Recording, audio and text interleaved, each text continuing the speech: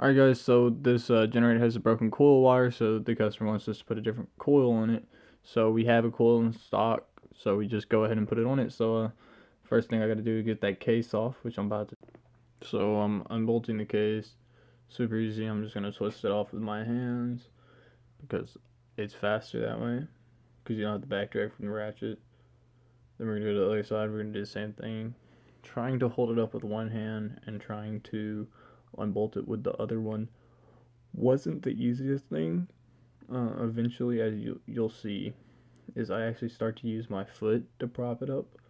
Also, they really don't like to put those in like nice places for mechanics to get to, or just anybody to get to. Just the daily maintenance stuff that you have to do, like cleaning out that case because it gets filled with dirt, as you'll see later on. But they should definitely make it easier to get in these cases. They're like in pretty hard to reach spots. It's not bad, but this bolt was actually froze pretty bad, so we had to pull out the torch. I could not get it to turn with all of my strength. I really couldn't get it to turn. So my dad was using the torch, cutting out a plate for the golf cart.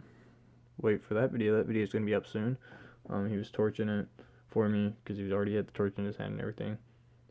So he heats it up a little bit, and then I'll go over there to break it loose, and it breaks right loose. All it needed was a little bit of heat. So anybody that has still stuff with rust, a little bit of heat can help you. It can help you a long ways. So now we are going to move the motor back to where it was. I don't want to touch the motor hand. That's probably pretty hot, so I grabbed the vice grips and I just finished turning it the rest of the way out. And I also used the vice grips to set it down somewhere where it's not going to be touching my feet or stuff, because I don't have any type of boots on. I have just normal shoes on. So then I have to get a screwdriver, pry this case off, which for some reason these cases don't like me. It was decently hard to get off, but once I got that little clip off, it kind of came off pretty easy. You still see I was having to fight it a little bit.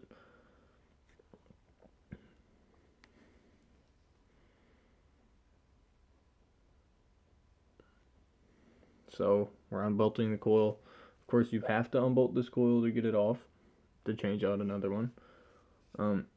Ended up actually just extending the coil wire, to be honest, because the other coil was not the right length cable either.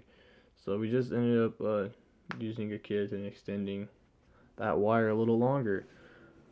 Probably should have got home video on how to do that, but I didn't. I'm sorry about that. But I am going to be showing you in this video how to set a coil up for the right time.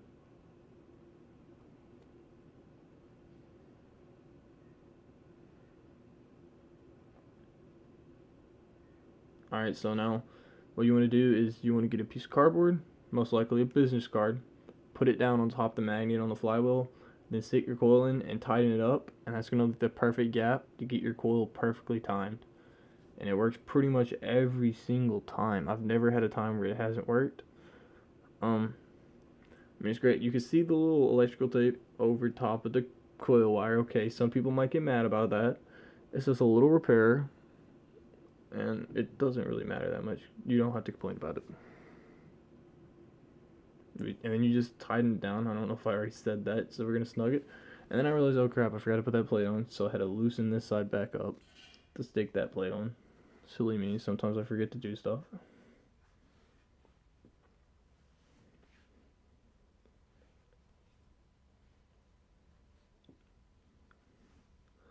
And of course I'm covering up most of the screen. It's got this little plate.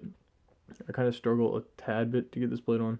Not much. It's just the holding it up and then also trying to screw it in. Like you can see, I keep on going in trying to readjust it, but eventually I got it in. It didn't take that long. In my head, it seemed like it took a lot longer.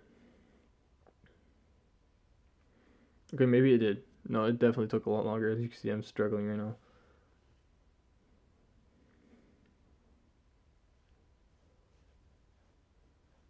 Yeah, still struggling to try to get it on. Wow, that's sad. Alright, now that we got it on, I accidentally put the case on the first time without pulling out the cardboard, so make sure you pull out the cardboard. I didn't show that part where I didn't pull out the cardboard, but just make sure you do. So we gotta get that side lined up. I didn't get a good angle of that, but we're getting that side piece that, I had to pop out, line back up and pop back in. And then we're gonna get the bolt started up here, I believe. You gotta make sure you don't pinch your ignition wire or your ignition kill switch wire. Because if you pinch that, especially if you pinch the ignition kill switch wire, it'll always be grounded, which means your engine's just not gonna run. And then we put the bolt in it, and we get to tighten them up. So the torque spec on these is tight enough, but not too tight where you don't break them. So I like to grab it the 1/4" drive ratchet by its head and just tighten it as much as I can.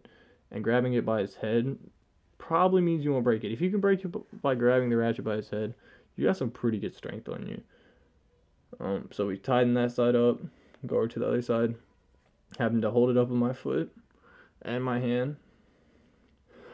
And then I go and get to tighten it up with, I just put it on the socket and extension. I tighten it by hand first, and then I pop the ratchet on there, tighten it straight up. As you can see, I'm grabbing it by the head so I don't break the bolt, because I have too many experiences breaking bolts on rusted stuff like this.